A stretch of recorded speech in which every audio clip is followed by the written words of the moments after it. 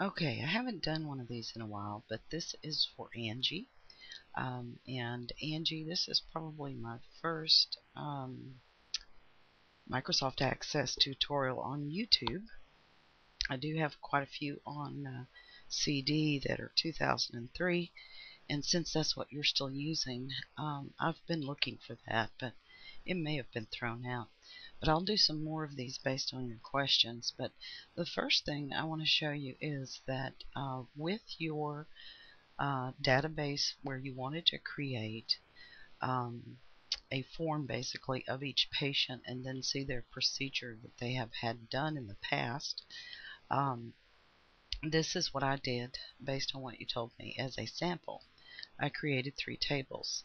One called Table Patient Procedures, and this would have a patient listed. Let me widen this column. A procedure lookup so that you can look up the different procedures that are available. The data service, procedure doctor, and I was just making up some fields here. And so the other table I did was table patients. Now this would list every single patient that the facility has, regardless of whether or not they've had a procedure. So this is just patients. And then a table called procedure list. And these are all made up acronyms for fake procedures that I thought I would use just as samples, so ignore what they are. And you notice here that there's only the procedure name column for the data. The ID is automatic, and it doesn't matter about the ID here. For table patients, the ID might be a social security number, but I let it stay at auto. And then patient procedures, again, I've got an auto ID set up here. But there is a field for the patient ID because what it's going to do is link back to your table patients in order for the form to work. Now, if I'm going too fast, ask some questions in the comments and I'll come back and address them. Maybe in a video response or anything that I read tables.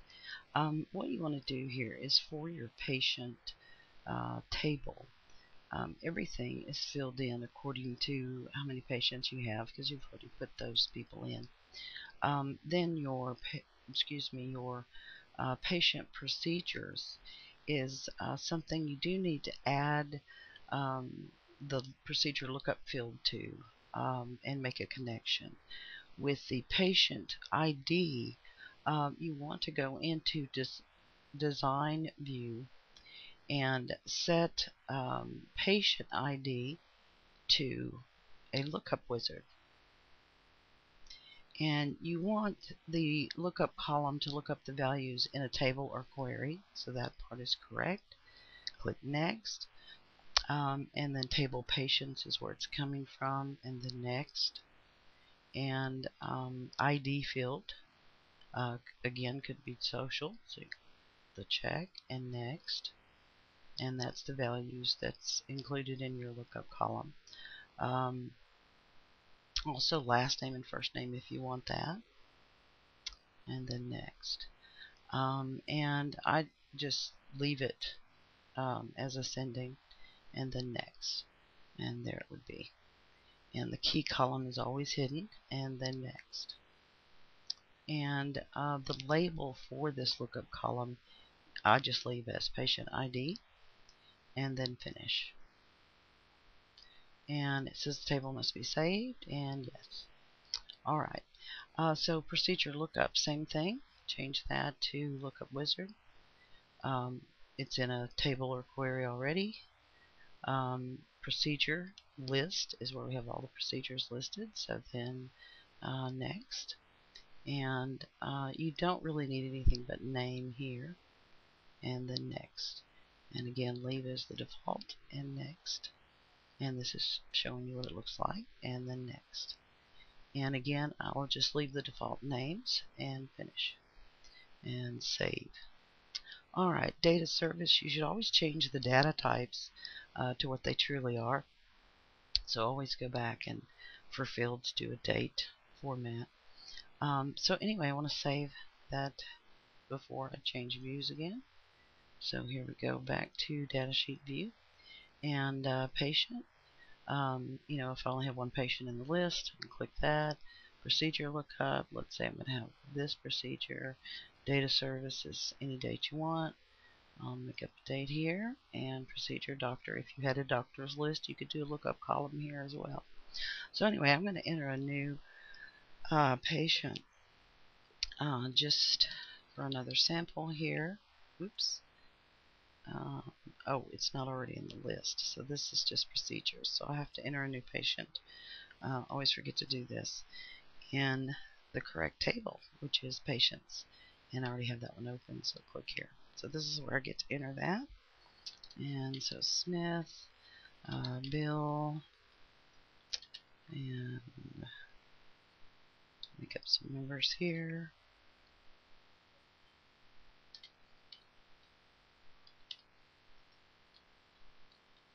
Can't spell. Let's see here. We'll make up a name. Can you tell that I like Texas? And I'm making up zip codes. I have no idea what these zip codes are. And just placeholders here.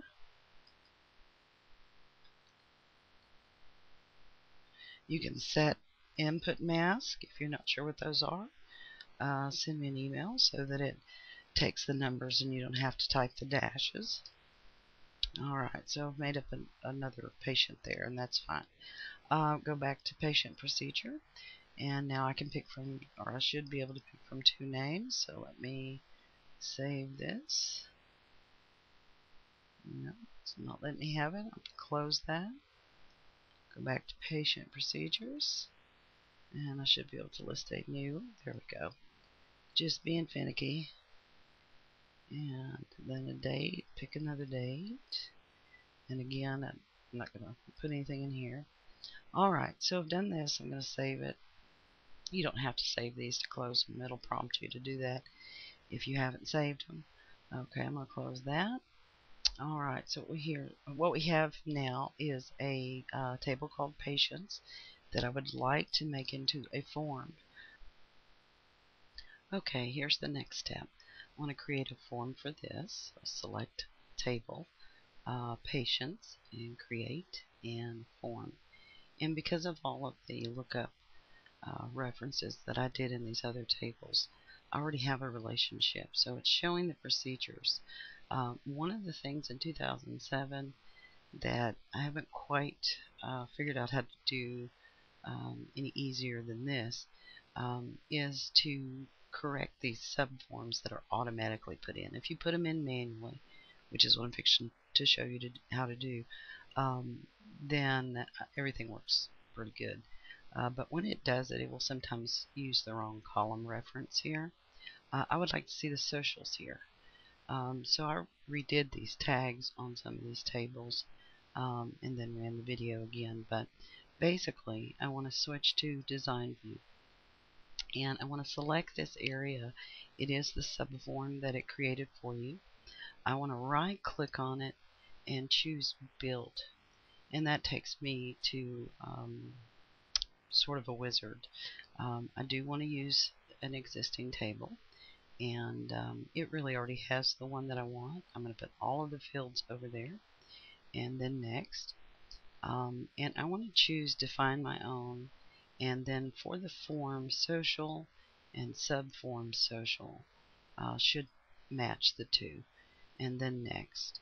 And I want to change this to patient procedure subform, and then finish. And then look at it. You have to click off of that area, look at it in form view, and there you go. There's your social showing up there. Now you can always go back into the build and take out this ID column if you did not want it. This ID column is just an automatic ID that you will see inside of, I'll get it out in a minute, inside of the procedures, the patient procedures, which I have a little typo there, but you get it. Now this has to be saved. But before I do, I want to change these labels. So I'm going to go back into design view, get that in a minute, and change that to just patient for patients. And then here we go again. and I need to save it because right now it's not been saved yet.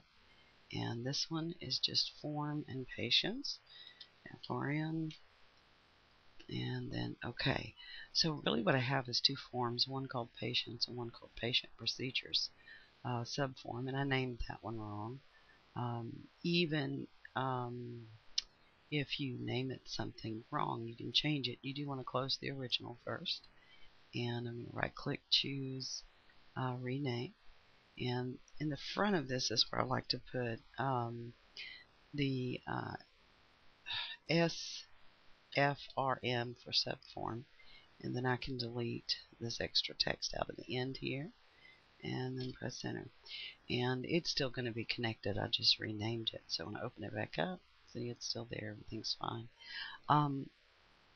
The area here is for just this list as far as navigating. So if a person has so many procedures going on, you can navigate through this list. This list is for the different patients. So Smith here, and go back one and Emmer. I want to show you how to manually put a subform in. So that means I'm going to keep the original form, but go into Design View and delete the subform. So I just select it and press delete on the keyboard. So I'm going to go back out into Form View. I'm going to go over here and delete my subform, and it's gone. Okay, so now subform is already open, or not subform, I'll get that out in a minute, form patients. And I'm going to manually add that subform. So I'll go to the design view again. Down here is where I'm going to put it, and there is the button right here for a subform. You click on that, it takes you through that same wizard that the build took you through. After you click and define the area that you want it to be in, and make it as wide as what's on the screen, and use existing table and queries, next, patient procedures, all the fields. Again, you don't have to use the ID field for patient procedures because that doesn't mean anything. So I'm going to take that one back out, and next, and define my own social for forms, social for subform, and then next. Let me name this correctly this time. SFRM for the naming convention in front of it. Take out the extra text at the end and finish. And then look at the view, but remember you have to deselect this and form view, and there it is. There's your socials. Every procedure for this patient should match this social. If I go to Smith, he has social number 2 and social number 2, so you know he's matching up there. Recap. Once you have created your tables, and let me open this one up, and gone in and defined, that this has a lookup and this has a lookup, and done it in the appropriate places, under database tools, you can go to relationships and see that those have been created for you. Now, I did go back in earlier and double clicked on the line because it did not have the affinity sign and the 1, which means a one-to-many relationship. But it already had a one-to-many relationship. It just did not have this checked. Enforce referential integrity. That's really important to keep your records straight, and I'll do another video about that. But when you see a line that does not have the one-to-many symbol, simply double click it and then put the check in and then click OK. Same thing with the other line. I did that here as well.